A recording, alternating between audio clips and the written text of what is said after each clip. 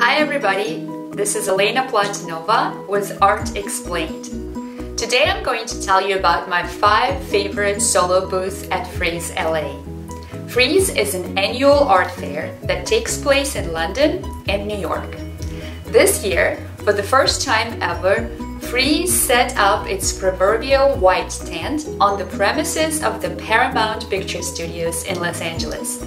I have to say that the fair really delivered. The quality of the art on view was really high. But one of the coolest things about the fair was actually that the visitors could imagine themselves simultaneously in Los Angeles and in New York.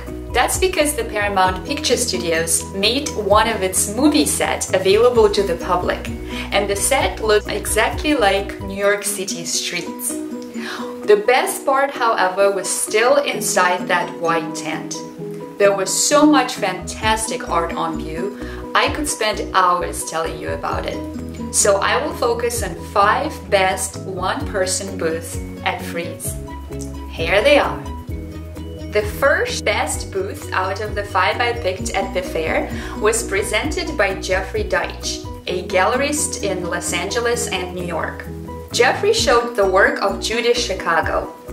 Judy is an American artist known for her feminist work primarily, especially the dinner table, on permanent view at the Brooklyn Museum in New York.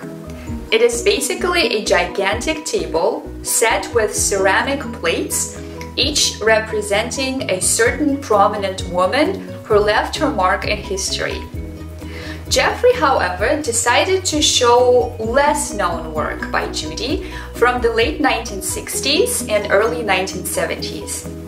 It is mostly minimalist work exploring color, as for instance this series of drawings that were supposedly found by Deitch in a drawer in Judy's studio.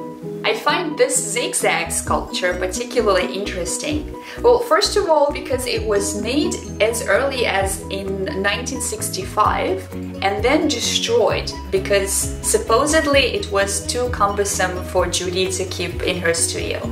She just recently recreated it, well, basically this year. And I think that the production also deserves attention. It's made out of plywood, wrapped in canvas, and then covered in paint. So the surface is very smooth and very opaque without visible seams, and I think it's very indicative of the high-quality craftsmanship that's typical of Judy's practice in general. The second best booth at Frieze LA was by Gallery Almond Resch, showing the work of Vivian Springford. Vivian was an American artist who was active on the abstract expressionist scene from the 1950s through the 1970s. And then she sort of disappeared into obscurity. Almond Resch just recently announced their representation of the estate of the artist. And I think, as it usually happens when such a powerhouse takes over an artist's estate, her work will gain more and more exposure, and the prices are quite likely to go up as well. So Almond Resch showed 2 bodies of work by Vivian at the fair. First, works from the 1960s, both paintings and works on paper, that are rather muddy and moody and almost violent in their expressive strokes. Those works are supposedly inspired by Chinese calligraphy, although to me they looked more like Japanese abstract expressionism rather than American. And the second body of work were pieces from the 1970s made in acrylic on canvas. Those were pure color-filled abstraction, very vibrant with thin washes of gorgeous color. They actually resembled large-scale watercolors. This booth attracted a lot of foot traffic, and I think the efforts that Almond Resch are making on behalf of the artist's estate, she actually passed away in 2003, they will pay off because the work is really good. in my humble opinion. My favorite booth number 3 was presented by London's Victoria Moreau Gallery. Victoria Moreau showed Secundino Hernandez, a Spanish artist who at 44 is still relatively young, but is already quite celebrated. The gallery cleverly divided their booth in two by erecting a tall wall and putting 3 pieces by Hernandez on one side of the wall and another trio on the other side. The first 3 were monochromatic, mostly beige and black, and also minimal, and the other 3 works were very emotional and colorful. I have to say that this booth attracted more selfies than any other booth at the fair. Partially because of the clever positioning, because it was just in the middle of everything and you couldn't miss it even if you wanted to. But also because of Hernandez's technique.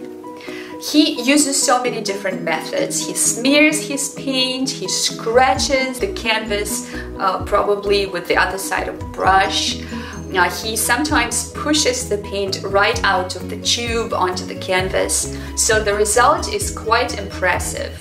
And coupled with the monumental scale of the pieces, it was very compelling and, as I said, attracted lots of attention.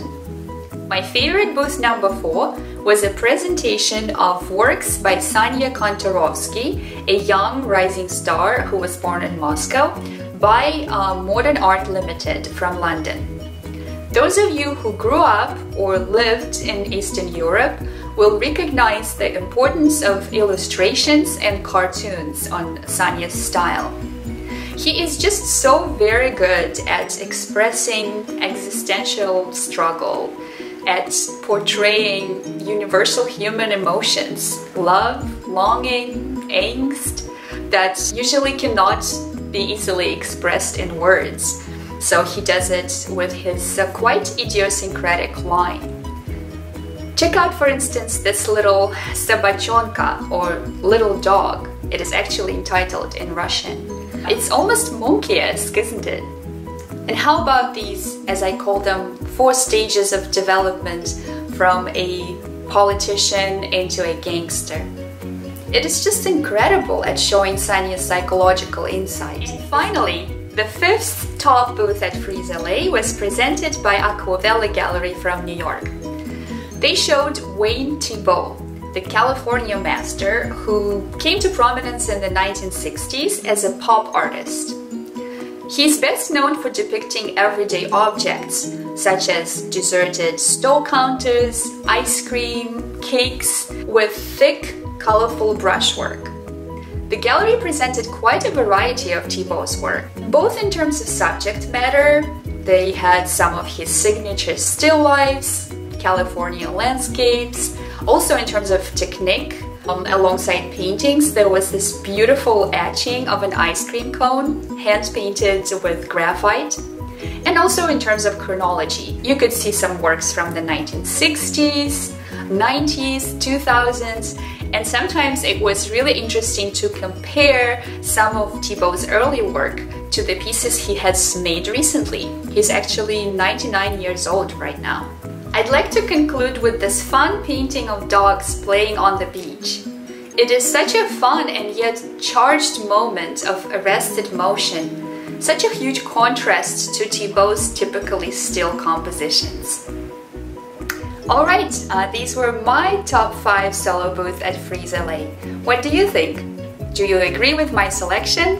Do you have any suggestions? Please let me know in the comments down below. And put thumbs up next to this video if you liked it. Thank you very much for your time. Please subscribe to my channel, and I appreciate you watching my videos. It was Elena Platonova with Art Explained. Thank you and have a good day. Bye bye.